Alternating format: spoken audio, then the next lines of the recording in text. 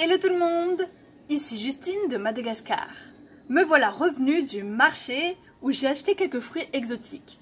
Vous en connaissez sûrement quelques-uns, mais aujourd'hui je veux vous parler particulièrement du Soanambo. C'est parti! Bienvenue à tous! Avant de commencer la vidéo, nous vous invitons, si ce n'est pas déjà fait, à vous abonner à notre chaîne.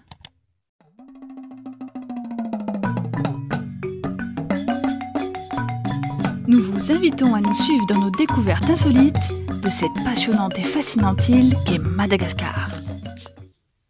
Bienvenue à tous dans cette petite vidéo exotique. Effectivement, vous devez sûrement connaître certains de ces fruits, mais certains ont des noms rigolos en vase, donc voilà, je voulais vous les présenter. Donc ici, on a des bananes. En vase, on dit qu'il.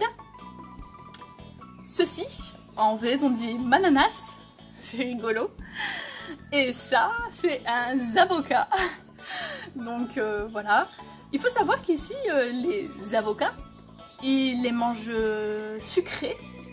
Et quand je leur ai dit que nous en France, on les mangeait également salés, ils ont fait une drôle de tête, l'air de dire mes pauvres.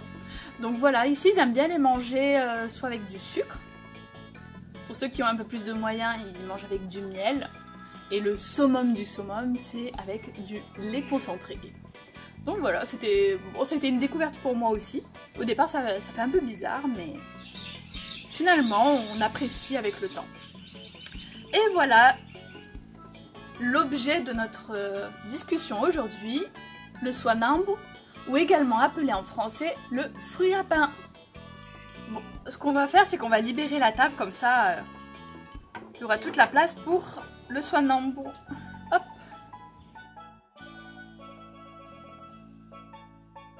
Alors, pour revenir sur son nom, pourquoi il porte le nom de fruit à pain en français? Eh bien tout simplement, lorsqu'il a été découvert par les Occidentaux, ils se sont aperçus que c'était vraiment l'aliment de base de beaucoup d'autochtones dans certaines régions du globe. Et donc du coup, ils se sont dit, ce sont leur pain à eux, puisqu'ils le mangeaient le matin, le midi et le soir.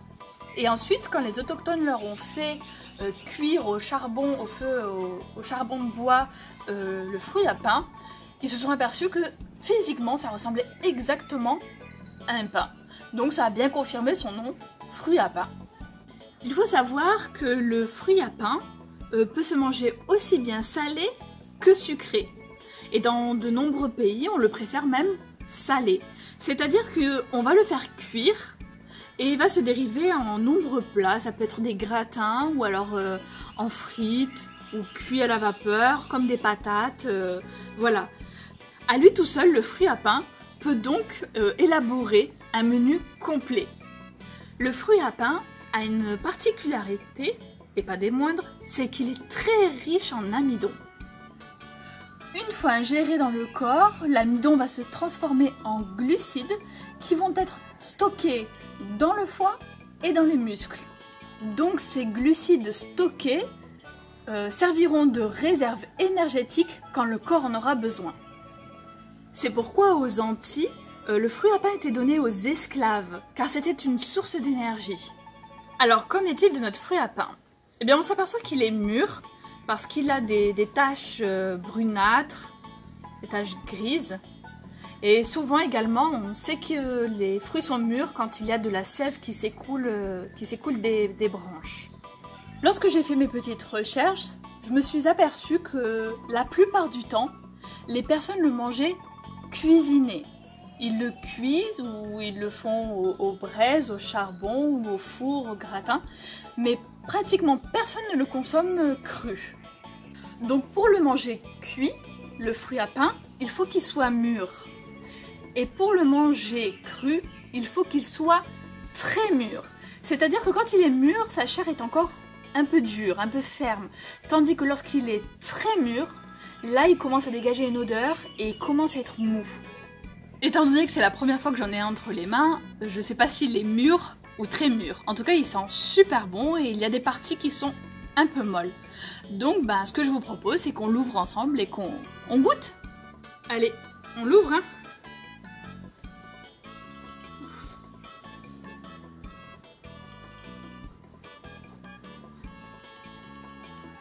Il est un peu dur.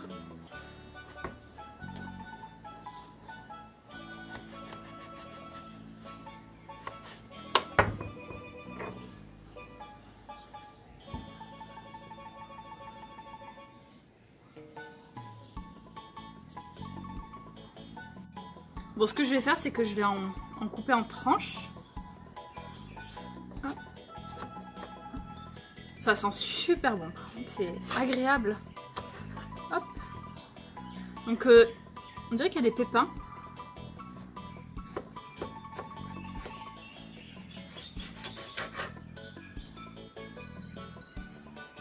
Voilà comment se présente une tranche. Bon, c'est la même chose des deux côtés, hein. Je sais pas pourquoi j'ai tourné. Bah, on va goûter, hein. On va plus attendre, hein. Je suppose que le cœur et la peau ne se mangent pas. Je vais prendre d'abord un petit bout. Il m'a l'air un peu ferme ici.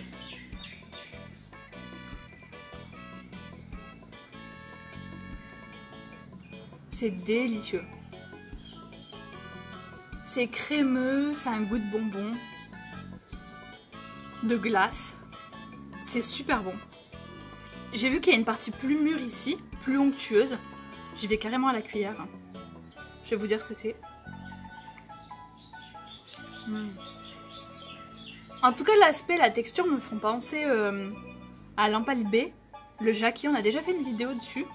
C'est exactement la même texture, le même aspect. Je pense que c'est de la même famille, mais avec un autre goût, un goût de glace ou de bien sucré, de bonbons. Ouais, c'est vraiment agréable.